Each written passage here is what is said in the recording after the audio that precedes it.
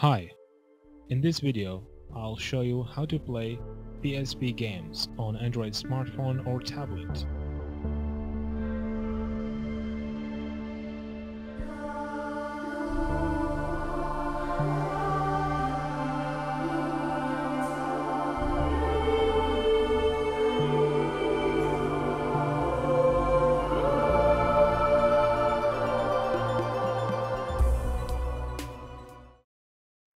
Open your internet browser. Navigate to PPSSPP.org. Go. Tap on Download. Scroll down, search for Android section. You can download the app from Play Store or directly from here. Hit OK.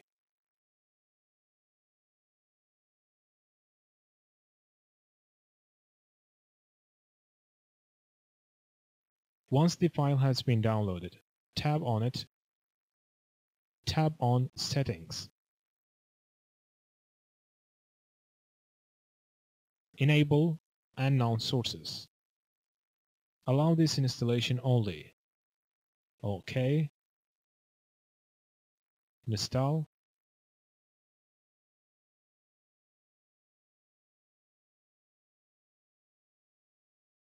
Done. Now, let's download PSP game.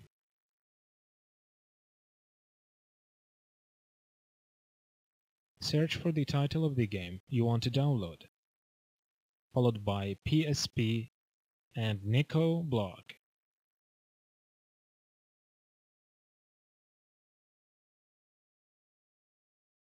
Go. Make sure the website you are trying to download from has HTTPS protocol. Currently, CD Romance is one of many websites that hosts a lot of games. Scroll down. Tap on Show Download Links.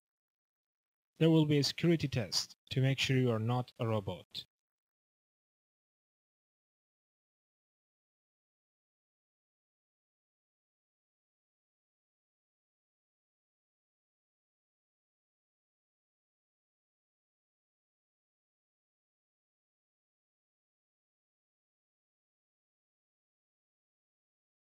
It's better to download from Google Drive. I've already downloaded the file. The file will be compressed, so you have to have an application to extract the ISO file of the game. The Archiver application is just fine for this purpose. If you don't have it, go to Play Store and install it from there. Once you have it, open it. Navigate to Download folder. The game may have 2 or more parts, so make sure to select all parts.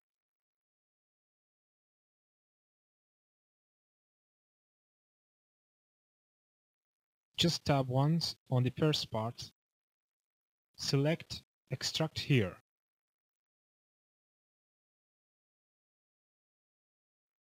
OK. Now you have the ISO file of the game, and it's ready to play. Open the PSP emulator.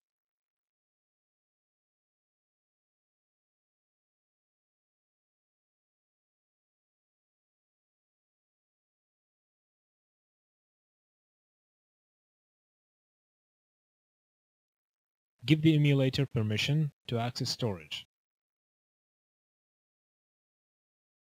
Allow. To locate the games, tap on Games tab.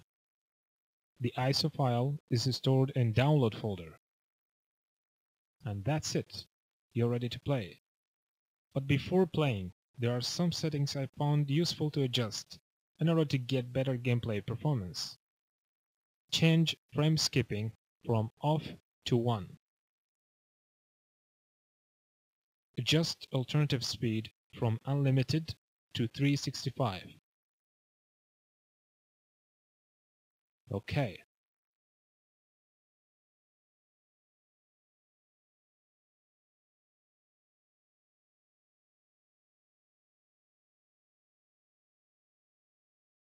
Enable immersive mode.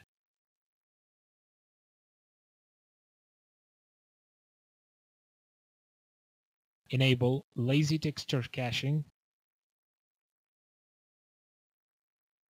Turn on disable slower effects. Change Bezier curves quality from high to low.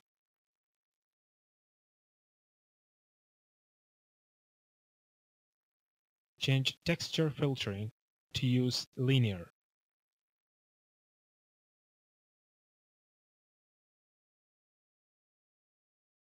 That's it for the graphics. For the audio part, change audio latency from medium to low. Adjust global volume to 8. Now, go to System panel. Change input-output timing method from fast to simulate UMD delays.